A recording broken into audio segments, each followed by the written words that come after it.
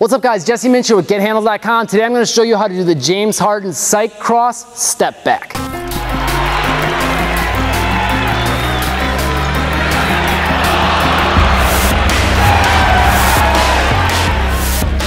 Okay, so to do this, basically, if you haven't yet, click the link in the top right hand corner of the screen to see how to do the James Harden Psych cross, aka the Pistol Pete cross, aka the Harden step. There's a lot of different names for it, but basically you want to know how to do that. We're going to do a variation of that to do this. So what's going to happen here is you're going to cross over, and normally from a crossover you're going to go this way, right? In the Harden step though, you're going to come from here, you're going to step out this way. Now we're going to make a simple tweak to it to make it a step back and create space. Normally you would cross over, step with the opposite foot of the hand that has the basketball in that direction. So if the right hand has the ball, I'm going to step with the left foot into the left direction. Try to dip down a little bit, sway the hips in the chest because good defenders are going to follow that. From there, normally what you would do is you push off that foot and come forward. All you're going to do is make one simple tweak to the direction change you're going to make from that. You're going to come from here, step, and then hop back.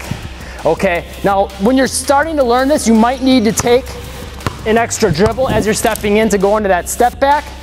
As you get better at pounding the basketball and then floating it and being quick with your feet, you might be able to come from that right into your step back, okay? So quick breakdown. Here, stepping in, hopping back would be the advanced variation.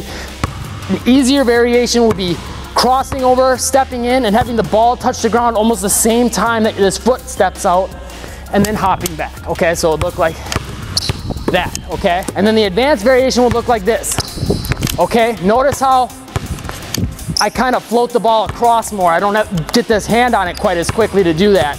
So that allows me to take that step in and go right into that hop back from that, okay? And it's a little bit of a tweak on the timing too, because normally in the Harden step, you're gonna cross over, and then when the ball gets in the hand, then you step. Whereas this one, you're gonna step in almost the same time that you're crossing over. So it's a little bit of a tweak in the timing. One final key is from this step back, you wanna try to land on both feet. That's gonna allow you to get up under that shot a little bit more quickly. So when you step in, hop back and land on both feet. And again, think about your foot positioning. You're probably, if you're a left-handed shooter, you're gonna wanna have your feet with the left foot slightly forward, pointing slightly to the right. If you're a right-handed shooter, you might wanna flip everything that you're doing and step out with this right foot so it's forward, and then hop back so that right foot's forward and you're pointing slightly to the left with your feet so you can align that shooting arm. But let's take a look at both these variations from some different angles.